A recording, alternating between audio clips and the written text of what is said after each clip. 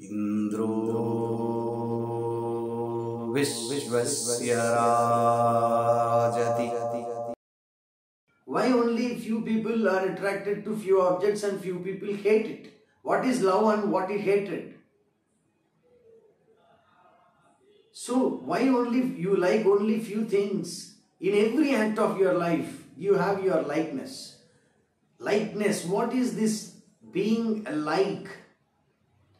So you are possessed with a happiness, a momentary happiness by fulfilling that particular form of, or rather act of life, habit of life.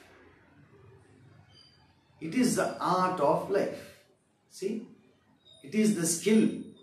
What the Yoga Sutras also say, Yogah Karmasu Kousalam.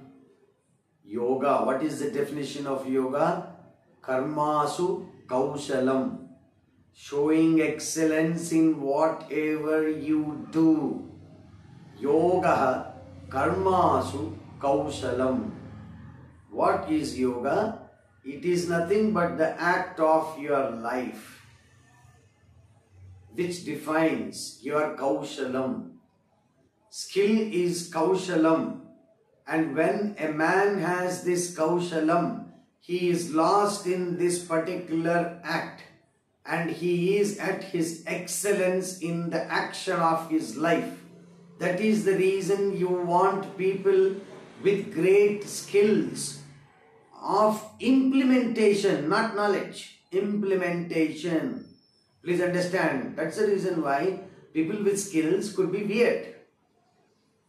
But your very purpose of your organization, institution, vision, mission, everything depends upon you finding these right skill set people, because these are the people who will show you a path of excellence because they are in excellence. Please understand the definition of skill set.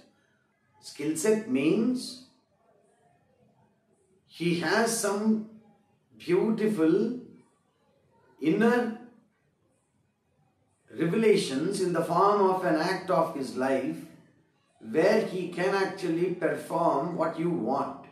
That is the reason why find a person who can do or rather achieve this excellence in what you want to finally achieve in your life, the other part. See? So many things can be achieved. There are so many companies, organizations, multi-billion-dollar companies, multinational companies. The reason why they stand, the reason why they gain that reputation. With all due respect, I can say Tata, the Tata Sons. That from India, the great organization which is always in the pursuit of finding people with skill set, because they know what's the value of skill set. Skill set is protecting the integrity, the self-integrity. The person who has that integrity will not commit a mistake even in the darkest corners of this world or his office, where he has great power.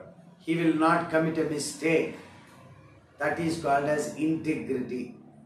When you find a person who is committed to this inner integrity, that person is very much the person who is having the skill sets to achieve that excellence in whatever that we wanted to do. Trinity. Okay, you see. So everyone has their own manner of showing us the path, whether it is by jnana or whether it is by jnata or whether it is by jnaya. The knowledge, the knower, the knowable. So knower and knowable are the objective and subjective counterparts, and on which this show is being reflected is this particular thing which is called as the screen of this show. Bhuvaneshwari in Tara, in Dasamahanidya. Bhuvaneshwari is the eternal space, the eternal Akasha, the Parama Akasha, the outer and inner Chinmudra.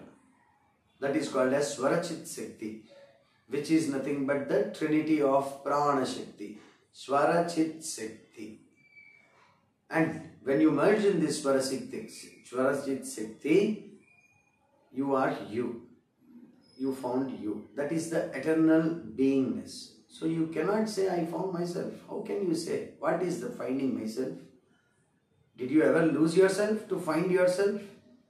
What confusion is this? That is what very boldly Ramana Maharshi said, and that is the reason why Ramana Ashram even today stands uncorruptedly, because they know the purpose of their existence in this universe is to very, very clearly send a message to the entire world of the great purpose of this life, the very purpose of this life.